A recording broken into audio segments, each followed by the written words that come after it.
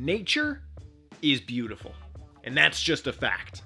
For the past 3.7 billion-ish years, evolution has conducted a symphony of interconnected, interdependent life forms that conglomerate to form the music of animal biodiversity.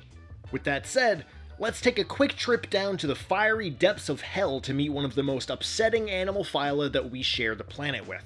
A group of animals that are 100% harmless to humans, but still will make you want to crawl out of your skin and throw your bones away. The horsehair worm, Phylum Nematomorpha. But what is a horsehair worm? And why? We'll find the answer to all those questions and more as we continue exploring the Tree of Life.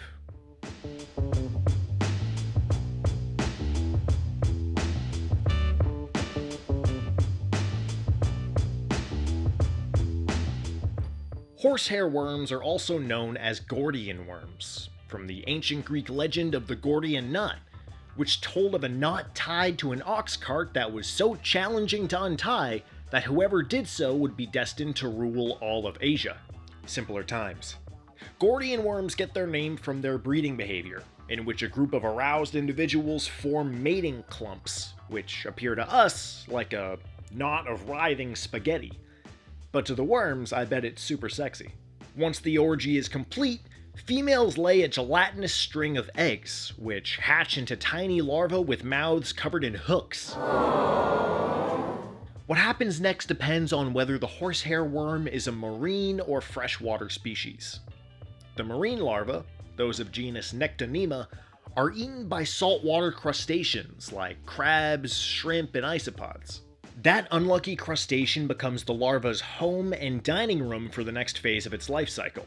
The worm uses the hooks around its face to burrow through body tissue, and it settles into the host's main body cavity, the hemicole.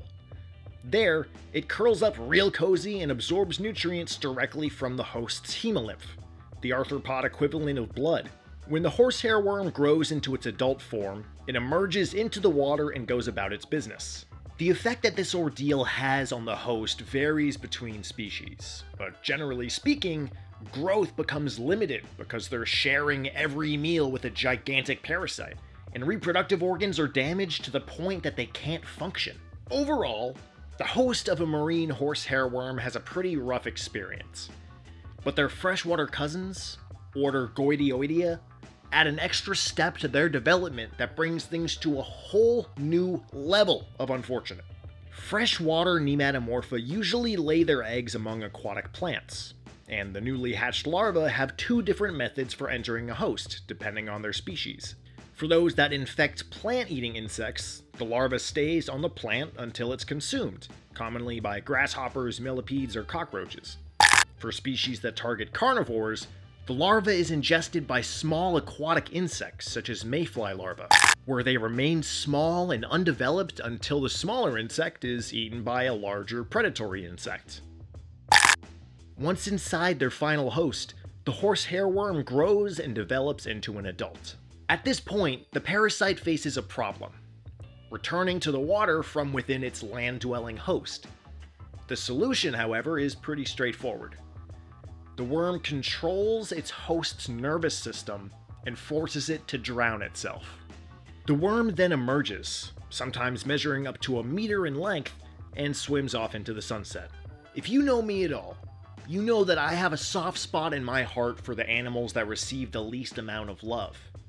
And horsehair worms certainly aren't going to be winning any popularity contests anytime soon.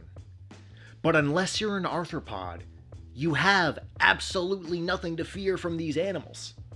They don't bite, they're not poisonous, they don't transmit disease, and they want absolutely nothing to do with people.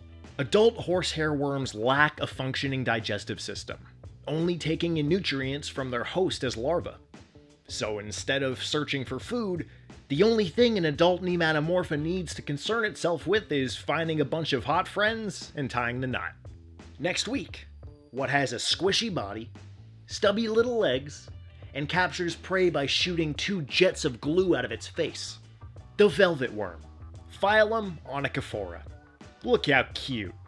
Until then, stay curious, stay connected, and never stop evolving.